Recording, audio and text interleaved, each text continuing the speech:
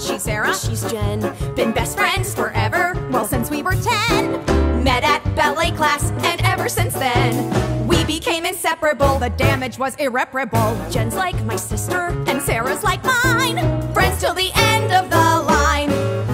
Had nothing much in common, loved horses, loved shoes, but we were attached at the hip.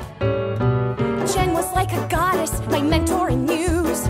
She was a nerd and a drip, but we would be together every hour of the day. People would see us and say, is Jenny and Sarah two peas in a pod? Well, if one pea was perfect and one pea was odd, first string and spare on the volleyball squad.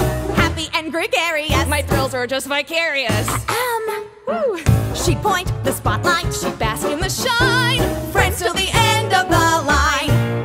My skin was just like porcelain, hers was all zits. My pores were perpetually blocked. I developed early, she had no tits. My cupboard was woefully stocked.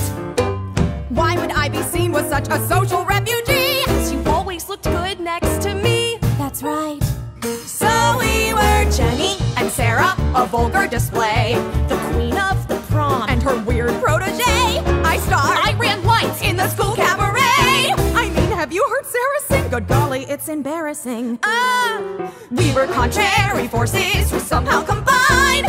Friends till the end of the line. Then something crazy happened right after 12th grade. That summer I blossomed and bloomed. I stepped into the sunlight after years in the shade, and a beautiful swan was exhumed. Meanwhile, I was working at the local Dairy Queen and ballooned up to plus size 16. Jenny. 18. It's just so delicious. We both showed up at college, and no need to pretend I was popular right off the bat.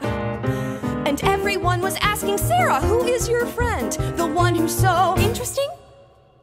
Fat.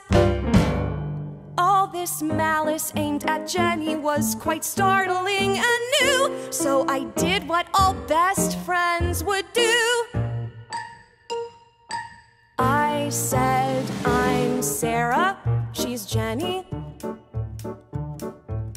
We used to be close, now she's desperate and clingy and sort of morose. I heard she gobbles peanut butter parfaits by the gross. In all the world is there a sight more tragic than this parasite? So that is our story.